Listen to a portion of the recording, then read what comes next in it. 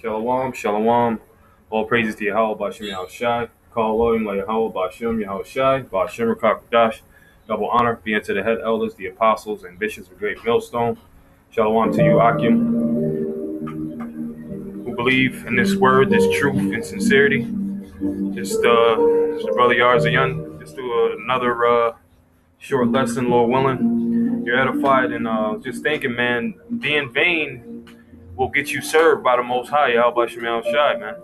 Being vain will get you served by the Heavenly Father, Yahweh Bashem Yahushai. All right. Jeremiah 51:17 says, "Every man is brutish by his knowledge." All right, and that's a true fact. All right, look up this Hebrew word brutish, because here in America you see all kinds of brutish behavior. All right, you're around all kinds of brutish behavior. Ba'ir in the Hebrew, okay, and it means, wow, to burn, consume, be kindled, to begin to burn, start burning. How about that? All right, because you notice about the ancient world. All right, here we go. This is what I want.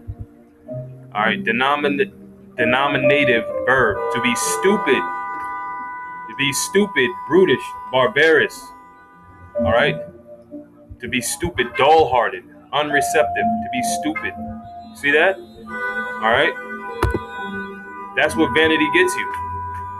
All right, that's what vanity gets you, man. That's why the Most High is going to judge the 2/3 of Jacob. All right, for this very purpose of being Ba'ir. All right. Every founder is confounded by the graven image. What is that? An idol, man. Are not you so-called blacks, Latinos, Native Americans joined unto idols? Heavily you are, and you refuse to repent from it. Jesus is an idol, all right? That sweet Jesus that you so infatuated with, that so-called white man that you call Jesus. Yeah, that they make graven images of that devil, man. All right, and you were taken by it. All right, religion. All right, your money, your carnal possessions, your looks. Foolish pride. All right, that's what America pushes. It constantly pushes this. It's carnal vibration. The carnal vibration, the carnal mentality is going to lead you into a harsh judgment with Yahweh Bashem Yahushai. But righteously so, rightfully so. All right, because these people are unwilling to do righteousness. Look at the ones that are in rulership. All right, and that's why Yahweh Shai is so important. Is imperative. All right, to the salvation that us Israelites need, mainly the contrite and broken ones. All right, not the ones that are running around America.